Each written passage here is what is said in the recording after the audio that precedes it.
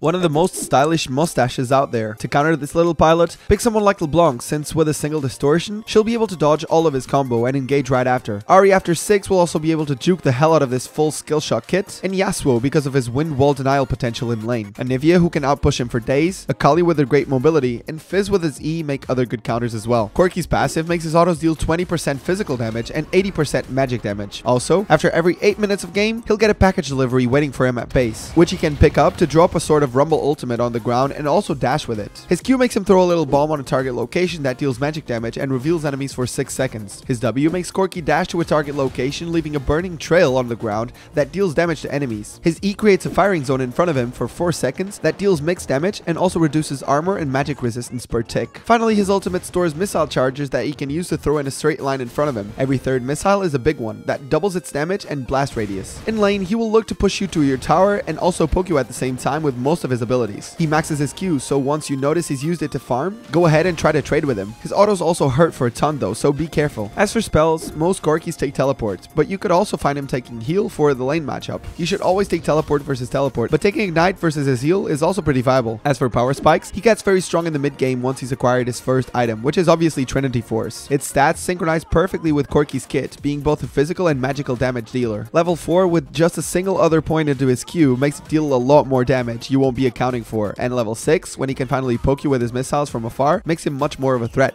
His last really strong power spike comes from his passive package, which grants him extra movement speed and will burn enemies that won't be aware of so much damage. Thank you for tuning in, good luck in your match, and remember, avoid fighting him for long periods of time because his E will shred your resistances. He suffers a lot of mana issues early on, so don't let him go back to get a Sheen or anything if you can, and his W has quite the long cooldown in the early game, and is his only escape, so really punish him if he uses it mindlessly. Ultimately, have fun doing it.